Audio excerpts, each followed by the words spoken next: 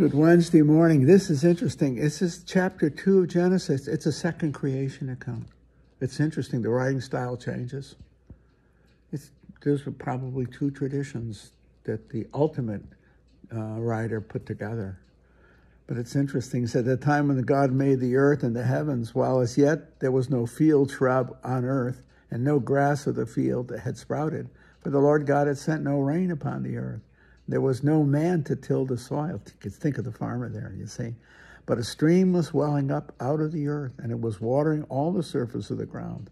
The Lord God formed man out of the clay of the ground and blew into his nostrils the breath of life. And so man became a living being. See, this creation of man, a second version of it, see. But this is very interesting. Watch what he said. This is the introduction in chapter 2 of a moral universe, not just a naturally beautiful universe, but a moral universe. Watch how he does it.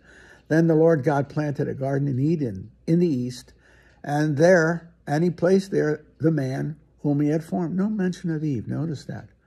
Out of the ground the Lord God made various trees grow, and that were delightful to look at and good for food, with the tree of life in the middle of the garden, and the tree of knowledge of good and evil. See, the tree of life in the middle of the garden and the tree of good and evil, the knowledge of good and evil. It comes from when he means life there, the tree of life, it's got to mean more than just physical life. Then the Lord God took the man and settled him in the Garden of Eden to cultivate and care for it. Cultivate and care for it. Didn't use the word dominion. See? The Lord gave man this order: you are free to eat from any of the trees of the garden except the tree of knowledge of good and evil. For from that tree you shall not eat. The moment you eat from it, you are surely doomed to die. The tree of good and evil. The knowledge of good and evil. You're going to enter into it. This is the moral universe. Because now the man, he knows this much. Even though it's the tree of good and evil, he knows already. He already knows obedience, to choose to follow God's will or not. So he's already a moral agent. He already is. Or what's the point of telling him not to eat from that tree?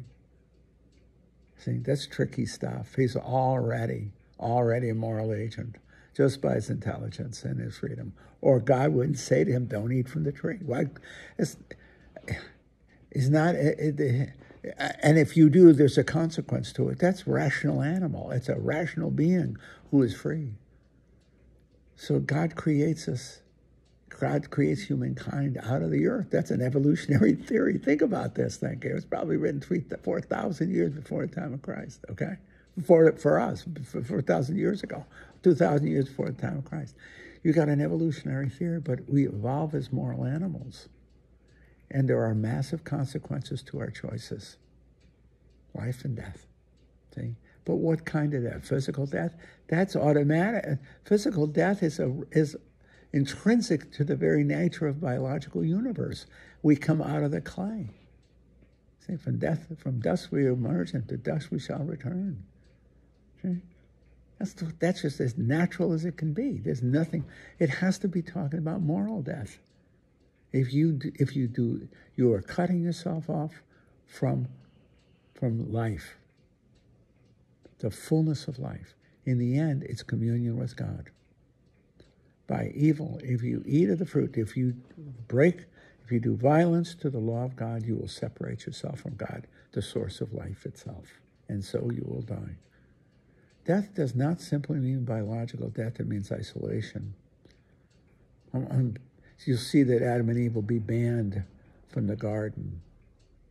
And they don't look at it. Michelangelo's version of that is powerful. They don't look at each other as they're kicked out of the garden. And alienation is a form of death. It's the worst form of death. It's a radical separation and loneliness. You see that? That's the truth. You see? We are lonely animals. See? And I think the Genesis account is trying to understand, how did this happen? If we were created morally good. How did it come that we are so isolated as human beings from each other? Why do we suffer so much? And I think the answer is we are sinful. We are sinful insofar as we reject the author of life. Boy, is that simplified, but I think that's right. See, we are free to choose. We're free to choose who and what we will be. And in the light of the gospel, in the light of the readings of the biblical tradition, and the life of the church, we're told what it is to live. And to live is to live a deep and profound moral and spiritual life in communion. That's the church, in communion with each other. We are lonely animals called to communion. Put it that way. I'm not doing a good job at all this morning. 5 o'clock. You see here, the thing just chimed. I'm not doing well, and I'm sorry.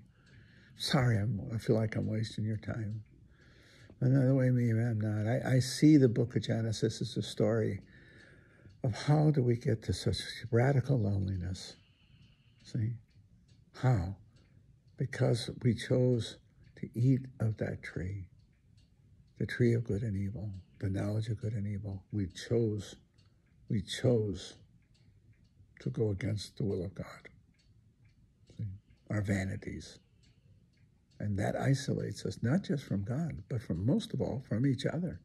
God is a very tender and patient father, as it were, seeking his children to be united again.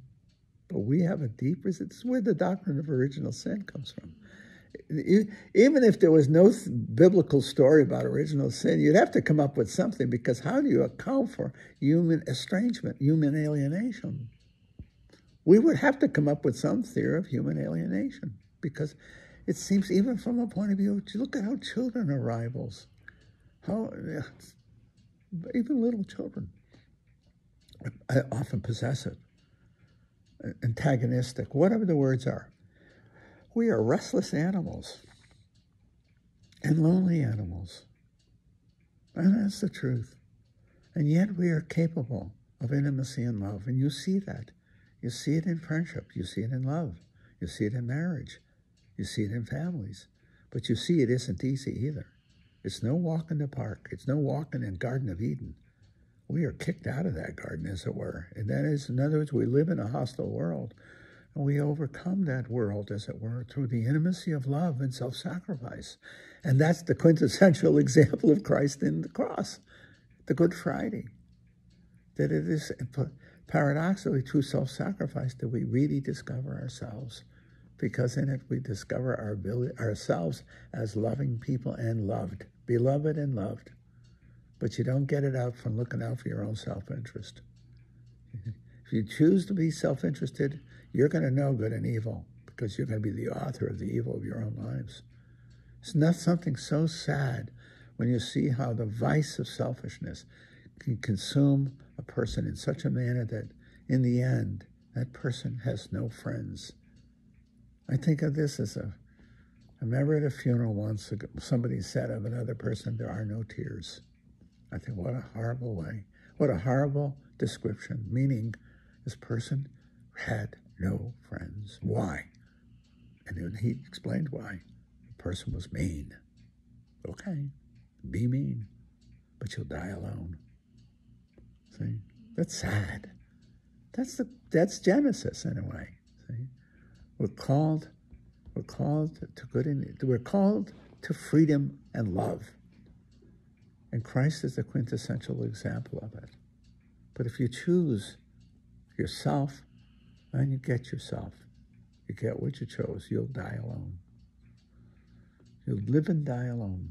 But if you love generously, tenderly, then you'll have the communion of life. You will not be alone. You will not be lonely. You will flourish.